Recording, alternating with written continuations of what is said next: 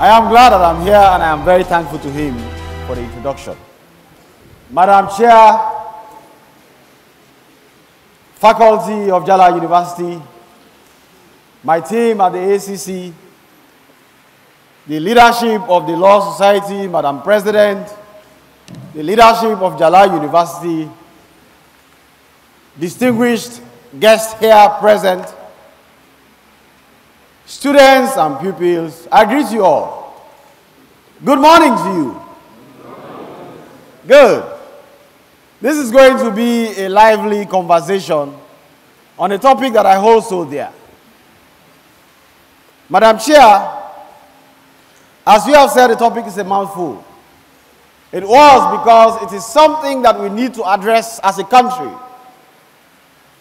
It was carefully chosen to enable us use a citadel of academia, the Njala University, to steer a conversation around the issue of the intersection of the fight against corruption and the rule of law, both of which need to be properly delineated if we have to set ourselves on a firm footing to enter and progress in the 21st century by attacking one of the menaces that stands in the way of progress and development. We live in a society with institutions that exist and ensure their legitimacy by providing the basic needs for the people to live a happy life. Nothing harms this objective more than the absence of accountability, which ultimately leads to the moral evils of corruption in the organs of this institution. Those were the words by Reverend Father Augustine Bangali, a spirit and priest, as a foreword to the book written by our dear spiritual leader there, Father Luceni, in his book, The Hurricane, The History of Corruption and Accountability in Sierra Leone. Father Luceni, we are very pleased to have you here. Madam Chairman, ladies and gentlemen, the rule of law against the fight against corruption is an ongoing battle. The purpose of law in society is to establish standards, maintain order, resolve disputes, and protect liberties and rights so as to keep society peaceful. Law regulates conduct, avoids or settles disputes, sets out rights and obligations, provides remedies, maintains order, provides protections, and sets up the infrastructure of governance so as to direct how we humans relate with ourselves. Thomas Hobbes had pointed out very vividly the life of man without law. He said it would be poor, solitary, nasty, brutish, and short. If you separate man from law, that is what the great philosopher Thomas Hobbes said. And this was encapsulated in the words of H.L.A. Hart in his seminal work, The Concept of Law. It is the existence of laws and sanctions for non-compliance that primarily ensure that people live with each other in an orderly communion. Without law, most likely we'll be fighting ourselves. However, laws are not always enough, and sometimes we focus too much on law. But human society is governed as well by other things apart from law, and that includes culture, traditions, customs, conventions, and usages. If we choose to apply Stone Age laws and thinking to modern wicked problems like corruption, there is a likelihood that they will not be relevant to those issues, or they are not robust enough to cover what they are so that we can find solutions. In light of the above, we have to ask ourselves the question: How do we expand the territories and boundaries of the law so as to solve what we call in sociology wicked problems? Wicked problems are problems that persist. You do something about them, they continue. They find a way to raise their head again. They are called wicked problems because they don't go away very easily. So do we solve them by applying the same solutions that we have been applying forever and we cannot find solution? If we choose to apply those, we are likely not to succeed. While a lot has been said and done in respect of the rule of law, we have not been able to carefully probe into the role of law. I repeat, whilst we say a lot about the rule of law, and even our academic teaching is focused on the rule of law, we do very little about the role of law. Focusing on achieving the rule of law in the sense propounded by A.V. Dicey, without defining the role of law in our society, is an elusive venture and may probably remain unachievable. The role of law is to ensure that no sphere of human relation is left unregulated, lest the law will fail to serve its purpose and society likely to degenerate into chaos as each man tries to apply ad hoc rules to fill the void. When there is no law, we apply ad hoc rules. We develop our own solutions. Each society has to find its own, and we do not have a common ground. Without the role of law being defined, the law will fail to provide the answers that society needs. And this is already happening. To change this, we all have to be prepared to shift the parameters of our laws into newer areas and disciplines so as to make them catch up with the changing needs of the times in which we live. I'm cheerleading, as ladies would prefer, and I know you to be a feminist. The American Bar Association defines the rule of law as a set of principles or ideals for ensuring an orderly and just society, where no one is above the law, everyone is treated equally under the law, everyone is held accountable to the same laws. There are clear and fair processes for enforcing laws, there is an independent judiciary, and human rights are guaranteed for all.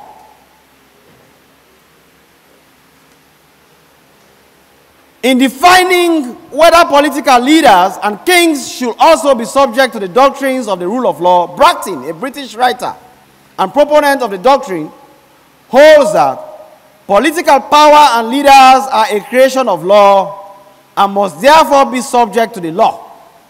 So basically that is the rule of law. We are all under the same thing. Whether you are king, you are ruler, or you are just a subject, we all have to apply the same rules to ourselves. So, the rule of law is encapsulated under 3 headings. It has been summarized under 3 headings, mainly through the work of A.V. Dicey, which of course you pupils may have come across in government. Not so? You have been told not so? And the one thing is what? Supremacy of the law. That means the law is supreme. Everybody is under it. Equality before the law. That means we are all equal before the law, king or subject. And of course, the last one is that the activities of government must be constructed within the framework of the rule of law. And that framework is basically the 2 I have said above. Everyone is equal before the law, and the law is above everyone else. Now, that is the foundation of the rule of law. But then, Sierra Leone has a wicked problem: corruption. People who do not wish to change. A system whereby the individual puts his interest above the social interest, and they are ready to do everything to undermine the collective growth and progress. Let me start by defining what corruption is. The World Bank describes it as a form of dishonesty or criminal offense undertaken by a person or organization entrusted with a position of authority. So first of all, in corruption, there is a power play. There has to be somebody with position of authority or power who then uses it to foster his own interest or the interest of a particular set of people against the collective interest. Transparency International describes it as public servants demanding or taking money or favors in exchange for services, political or otherwise, by misusing public money or granting public jobs or contracts to their sponsors, friends or families, and corporations, or bribing officials to get lucrative deals. Firstly, the foundation. But also, we pretend not to know what really corruption is, but we do. When you do those things that society does not accept, you know within yourself most times that you are wrong. So, I have described to you what corruption is. I had also described to you what the rule of law is. Now, there is now the need to synergize them. As a commission and people, more than ever before, we are committed to eradicating corruption. We could agree that we cannot afford to tilt the scale of the rule of law in the fight against corruption in such a way that we undermine the functionality and success of one over the other. We have to strike a balance between the rule of law, which says we need to protect individual liberties and freedoms, and of course, we have to make sure that everybody is equal before the law and treated fairly, but also with fighting a wicked problem called corruption. When you consider the efforts, the effect of corruption, you will understand. This is how Kofi Annan describes it in a foreword to the UN Convention Against Corruption. Corruption is an insidious plague that has a wide range of corrosive effects on societies. It undermines democracies and the rule of law, leads to violation of human rights, distorts markets, erodes the quality of life, and allows organized crime, terrorism, and other threats to human society to flourish. We all say the ground dry, not so. We all say things are hard, not so. But I can assure you the foundation of all those things is really corruption. Where corruption flourishes, the quality of life of humans is reduced. While some benefit more, others suffer. That is why, when we are fighting corruption, even though the rule of law is there, we have to be ready to stretch the boundaries of the rule of law to emphasize what I call the collective interest. We prioritize what is good for all of us against what is good for one man. To be ready to make sacrifices where necessary to take action that will protect everybody against the greed of one man or woman. Sometimes this can be a difficult move. Yes, I agree, the human rights activists, that the rule of law must be upheld. I am myself a human rights lawyer. Yes, I agree that the presumption of innocence is cardinal principle of our criminal justice system. But corruption itself is also a human rights issue, because when it occurs, for example, public funds or property that are meant for the benefit of the majority of people will be diverted to the use and benefit of an individual or selected few. So let me ask you a question. Is the fight against corruption a human rights issue? Do you agree? Is the fight against corruption a human rights issue?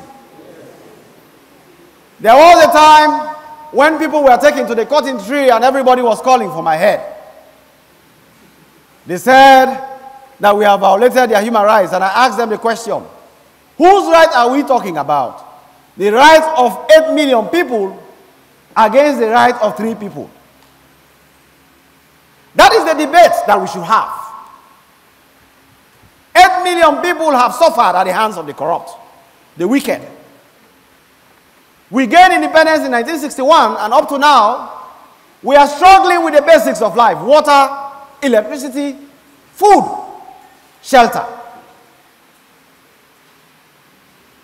And primarily, I can tell you this for sure, it's because of corruption. We and Singapore got independence around the same time.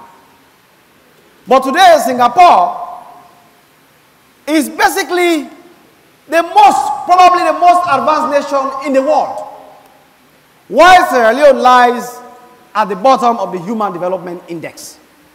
Why? It's corruption. So, if we are going to take steps against corruption, which is more important, the suffering 8 million people, or the one man who decides to steal everything that is important to those 8 million people? These are conversations we have to have, and that is why this lecture is important to all of us. Madam Chair, distinguished ladies and gentlemen, the fight against corruption in the context requires strategy and full-blown spectrum to engage everything and everybody within the state power to deal with corruption. We have a system that encourages corruption. We have a system that encourages corruption. The corruption culture in our society is so endemic that we celebrate the corrupt. In churches, they are giving front rows so that they can give more money to the pastors. In mosques, they are respected because they have more resources. In politics, they are celebrated because they can spray money around. We all are guilty of one fact. We are only against corruption insofar as we do not benefit from it. But as long as we benefit from it, it is our uncle, our aunties, our brothers, our sisters, we will not be unhappy with it. We are only unhappy when we see that it is another person benefiting. It is a skewed society. It is a problem of the mind. So, for example, when the ACC is running after every other person, everyone claps. But when your uncle, who is manifestly corrupt and you yourself know is corrupt, is arrested, you start insulting the ACC on social media, that they are being selective. This is what we have to deal with. And of course, we have the problem of the justice system. A judiciary that is organized in such a way that even though a lot has been done to reform, and of course there's a lot of improvement, but to date, it is very, very likely that an influential person, depending on how influential you are, may escape even when the evidence against you is very strong for corruption.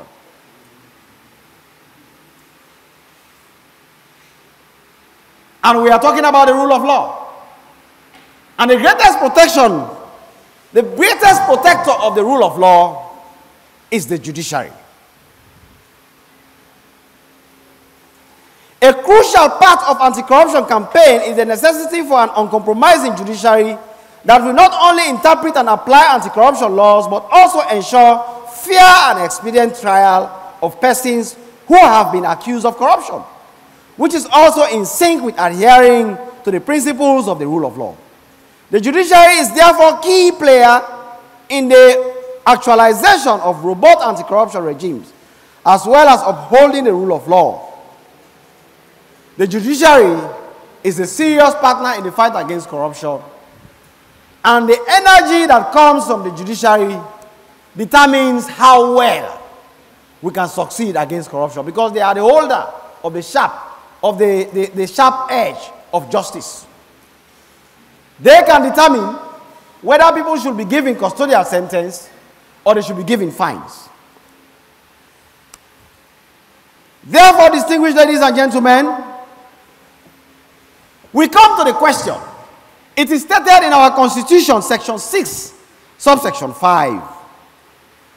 The states shall take all steps necessary to eradicate corrupt practices and the abuse of power.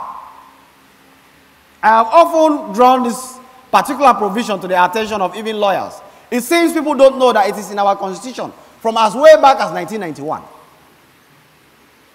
Section 6, which is among the fundamental principles, says, the states shall take all steps to eradicate all corrupt practices and the abuse of power. It is unqualified. And you lawyers know when something is unqualified, not so? Not so? You law students, when we say something is unqualified, what does it mean? Somebody brave should say. When it says you shall take all steps necessary to solve this problem, what does it mean? It means your hands are not tied, not so? Not so?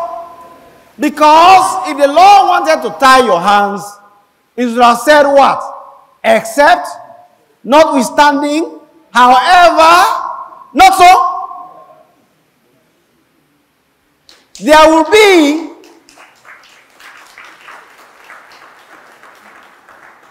be thank you, there will be what we call qualification to the proposition. But let me also read to you what is in the Anti-Corruption Act. Section 7 says, the Commission shall take all steps as may be necessary for the prevention, eradication, or suppression of corruption and corrupt practices, and to also investigate any matter that, in the opinion of the Commission, raises suspicion. Is this provision materially different from what is in the Constitution? Do they all not use one phrase, all steps necessary? Not so? So, basically the point we are making is the laws have always taken the fight against corruption seriously. The problem we have is the implementation of those laws. The problem we have is how we approach this within the framework of the rule of law. Because there is now conflict between those very strong provisions and provisions that say you are what? Innocent until proven guilty. Not so? That is the lawyer's favorite phrase. Not so in the Constitution. Not so? You are innocent until proven guilty. So even when the man is found with his hand in the cookie jar and there is cookie in his hands, you want us to take the cookie and the jar to court, and the lawyers will look at it and say, let us first determine how the man's hand went into the cookie's jar. Maybe somebody put it in there. He did not put it there himself. Do we understand? So, the cookie jar is there. The man put his hand and took out the cookie. When that cookie belongs to all of us, 8 million people, suddenly, when action is to be taken against him, we spend years in court, objections, demonstrations in the street against the ACC. The last time they sent tear gas right into my office at ACC. Because we invited one man to ask him questions about his roles as Minister of Finance and Minister of Foreign Affairs.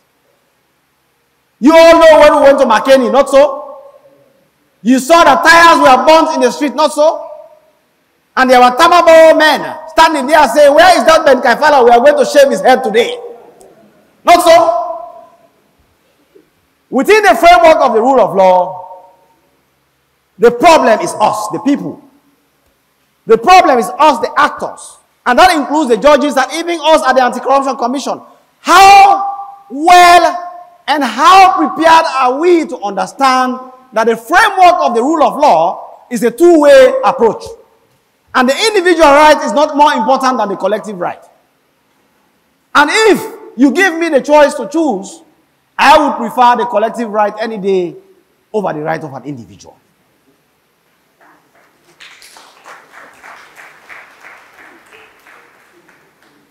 Distinguished ladies and gentlemen, The reality, however, is that the details of the rule of law in our democratic dispensation, especially the presumption of innocence and also the sanctity of constitutionalism and the relativism of justice, are forged with a view to guide not only the political governance processes, but also the enforcement and implementation of law on corruption. And for good reasons, our legal and democratic governance systems have been patterned in this way in order to checkmate the excess of exercise of power and authority, and to also preserve uniformity, certainty, coherence, and predictably for our justice system to thrive. We all know the phrase, not so? Absolute power corrupts. Absolute power corrupts. Yes. But we forget one thing. And do you know what we forget? Do you know what we forget? The lack of power. Especially where the opponent is corrupt, has the upper hand and can destroy absolutely. Let me rephrase again. We say power corrupts and absolute power corrupts absolutely, not so. The converse is the lack of power gives upper hand to the corrupt.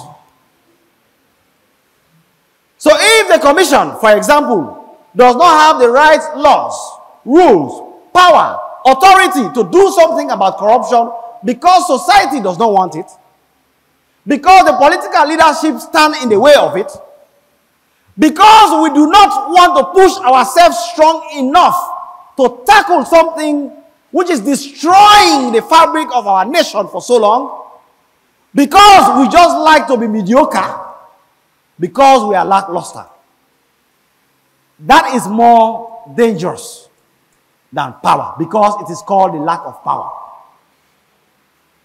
And as a people, we have to understand that intersection. Madam Chair, there is no gainsaying the fact that corruption costs all of us absolutely.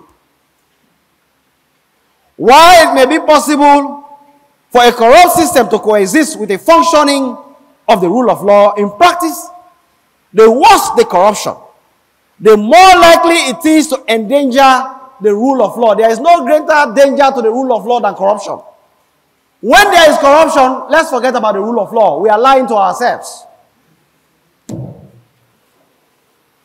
When corruption is too prevalent, all that blah, blah, blah about the rule of law is a joke. The anti-corruption campaign we are leading as a nation is not a one-size-fits-all campaign. Rather, it's a campaign and fight that is contextual and must therefore be shaped by our context and the tactics of the corrupt. The demand is really no longer one of applying a collection of more or less technocratic solutions. Rather, it is how we must develop nuanced set of possible remedies that fit our context. There is no doubt that the combination of the rule of law with the elements of equality before the law, the right to fair trial, presumption of innocence, and determination of rights by the courts constructs a paradigm of accountability by the exercise of power and the realization of justice. Let's not say that what I am saying means we should disregard the rule of law. It is important. What I am saying is that we should, you see, let me say this again. The law is what society says should be in it. The law is what society says should be in it. And similarly, justice is what society determines it to be. And that is why in Saudi Arabia, there is justice according to their own laws. Not so? Not so. In Saudi Arabia, they can try a man within 5 minutes and shoot him dead. Not so. As far as they are concerned, it is justice. If you do that in the US or in Sierra Leone, what would we say? Abuse, not so? Yes. 2 days ago, a lady was killed in Nigeria, Sokoto, for just posting something on WhatsApp about the Prophet Muhammad, which other people were unhappy about. They went and dragged her out of her room. She ran to hide. They cut her head and put fire on her and burnt her in broad daylight, the same minute. And now in Sokoto, some people say it is justice because Sharia law says it is. And some people say it is not justice because, of course, they are applying the normal law. I am not saying that what was done there is right, but all I am trying to tell Sierra Leone is that what is justice is what society says it is. So, when we are tailoring our laws, we have to understand that all these principles that are out there, rule of law, all those things, they are important. Human rights, yes, they are important, but we are dealing with a wicked problem. The solution lies with us, and we can determine what goes into our laws. It will become the rule of law. Do we understand? Therefore, it is a question of how willing we are. What lies, what has been etched painfully on the scrolls of our hearts by Sir Milty Magai and others? How are we willing to push ourselves? Madam Chair, distinguished ladies and gentlemen, I know this topic, we can have a conversation about it the entire day. But I'm going to wrap up now and leave it to you to ask questions, for us to engage, for us to have views, because it is by conversation now. But before I go, my admonition to all of us when dealing with the rule of law and the fight against corruption is this: we have to break away from the abstract law giving and conduct more research and develop laws that problem solve rather than merely exist. We have to break away from abstract law giving. When we take what Avi Dicey said, what Baron de Montesquieu said, and just come and put it into our laws, we have to conduct research on our own societies and develop rules that work. We have to take proper look at our domestic institutions and mindset of our people and champion the creation of constitutional guarantees, judicial reviews, greater judicial independence and access to justice, which will naturally lay a better path to development of Sierra Leone's rule of law. Sierra Leone's rule of law does not have to be U.S. rule of law. Sierra Leone's rule of law does not have to be UK rule of law. I have told you that there is rule of law in Saudi Arabia also.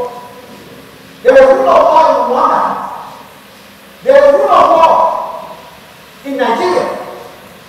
And there is rule of law in Canada. The mistake we often make is to think that the rule of law is a one-jacket-fits-all approach to solving our problem. That's why we are failing. Our laws have to be contextual. It has to be Sierra Leonean. It has to be by the mindset of our people. It has to take into consideration our own wicked problems and find lasting solutions for them.